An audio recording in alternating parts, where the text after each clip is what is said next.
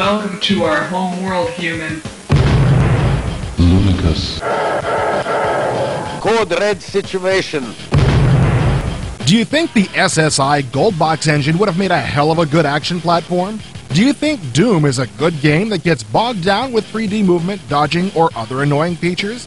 If you can honestly answer yes to either of these questions, Lunicus is a game you should look into. Otherwise... Oi!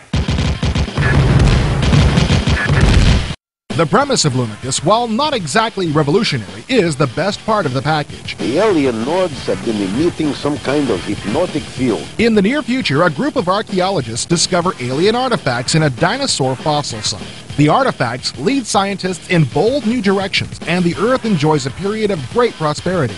But when one of the artifacts is repaired and reactivated, it sends a signal across the galaxy. Soon after, an alien warship parks itself over the Earth and sends down nodes that emit hypnotic fields over major cities. The aliens are keeping everyone alive. But for how long? Only the moon-based Lunicus has gone undetected. As a Lunicus pilot, it's your job to stop the aliens and destroy the hypno-nodes. In between missions, you'll wander around the base and talk to people. The voice acting is well above par. Security breach of the complex. But it's only present between missions. Only after you leave the moon base does the game really begin.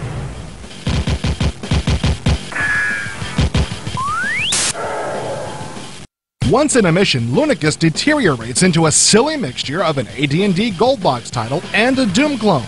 Whether on foot, in a tank, or whatever, you wander around blasting evil alien ships. What really kills the game is that your movement is entirely step-based, like you're walking from tile to tile. Dodging, walking backwards, and other actions Doom fans take for granted just aren't possible to perform. The cinematics are decent, but they aren't nearly enough to save this game. Do yourself a favor. Read a book instead.